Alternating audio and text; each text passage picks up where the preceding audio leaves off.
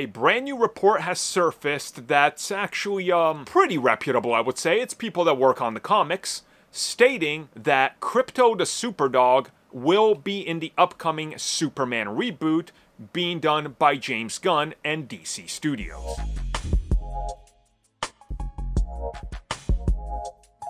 So I think this is going to be some news that makes people excited because reports are coming in and, well, they're coming in after one of the people that's, well, has plenty of work with Superman in the past saying that, yeah, Krypto is going to be in the film. Now, this isn't the first time we're hearing about this. When we found out that James Gunn was developing this Superman film, automatically rumors started to swirl, and it makes sense because James Gunn loves animals.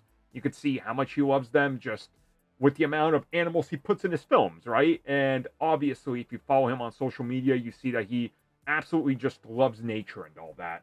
So a lot of people figured Krypto will be in this.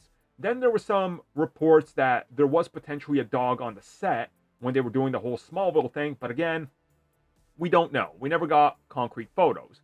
But what is more interesting is the fact that we're now hearing directly from people that work on the comics saying, oh yeah, Krypto's in it.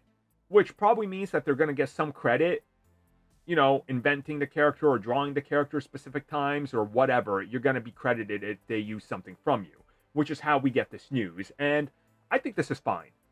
I have no problem with Krypto. I think it's cool. It's going to ground Superman a little bit more, you know, make him a little bit more human when he's got a pet.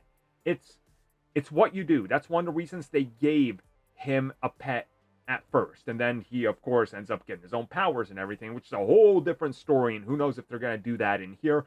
Probably eventually, because hey, it's James Gunn and he loves animal superheroes, and we already know Chip is in the film, and that's the Green Lantern, that's a squirrel, so you know, nothing is off limits when James Gunn is in question, right?